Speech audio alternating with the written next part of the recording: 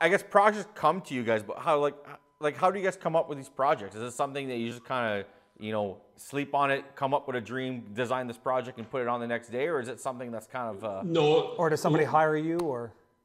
The way that Karen and I have come up with the projects, and I guess I'd like to say that I'm kind of the break ice person, is first off, we try to hit, and it's been a problem with COVID, hit as many home shows, farm shows, farm papers. And the reason I keep going toward farm is two reasons. One, of course, I'm farm oriented, but the other one is the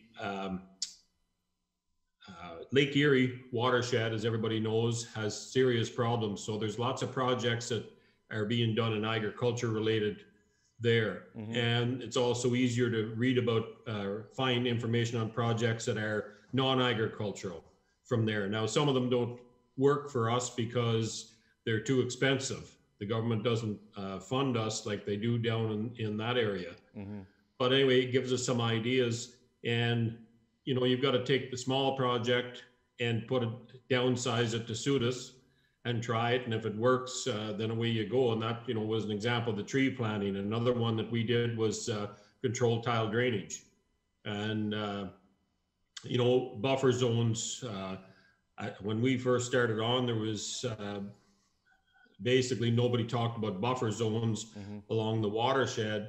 And I haven't done a total lately, but I know we're over, for most people that wouldn't understand acres, we're over probably 1 or 2 farms worth of water buffers that are being done now. And that's at the expense of the farmer, but it's not really an expense. It's just, and the same with the cottage owner, it's a different way of thinking about it. Mm-hmm. So if you can do one little thing on your own that doesn't cost you any money, but you just change your habits, mm-hmm. it can change the habitat. So for an example, on the farm water, the buffers, what we're asking is the guys stay back from the water a set number of feet, hopefully more than 100 feet, and they can still harvest the hay off it.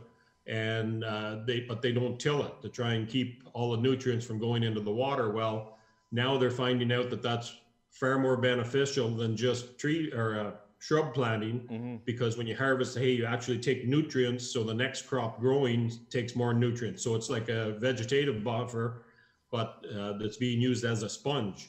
The cottage owner can learn from it rather than maybe be worried about his nice green lawn clipped right to the water and fertilizing it, going to Home Depot or wherever and putting on fertilizer. Maybe he can forget about that and have a flower garden or whatever and back off on the fertilizer.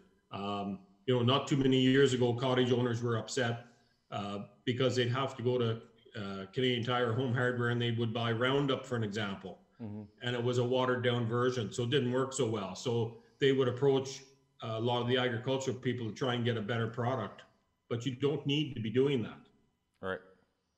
We also work with a really great group of people, and they bring us ideas that they might have seen somewhere or heard. Mm-hmm. We also have groups like Watersheds Canada and Algonquin College that may see something and come to us and say, hey, this might work in your area. So there's a lot of ways to get ideas, and we have had people that have called and said they saw this or heard of that.